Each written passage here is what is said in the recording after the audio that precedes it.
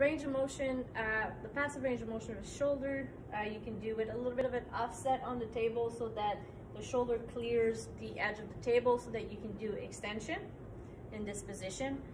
So for flexion, you're just going to grab the forearm and the elbow and bring them as far as possible. You can come and put your hand on the torso as well, see when it starts rising, because that would be an indicator that the lats is tight and now you're compensating with your torso to get more range of motion. And then you bring it down, roll down in external rotation to clear the tubercles from the subacromial fossa, and then bring them into as much abduction as possibly can. You can see his elbows is raising so that the pec is a little tight here. Then you can put them into 90 degrees of abduction and do external rotation and internal rotation, and see when the shoulder girdle starts lifting. That means that you're at the end of the range of motion for internal rotation.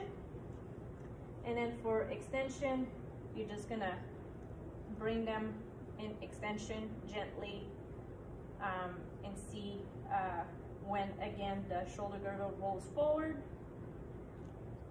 And that's it. We don't do passive range of motion in adduction because well, it's rarely impaired, and also functional is just being able to touch your elbow to your ribs.